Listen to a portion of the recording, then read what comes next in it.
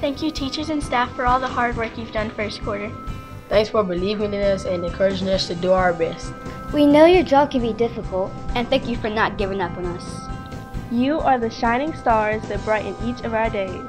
I want to take this opportunity to tell each of you how much I appreciate you for the job you do each and every day for our students.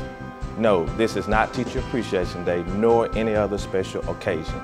This is simply a message to thank all of you for your hard work and dedication throughout this first quarter. Keep giving 110% each and every day, and I am here to support you all the way.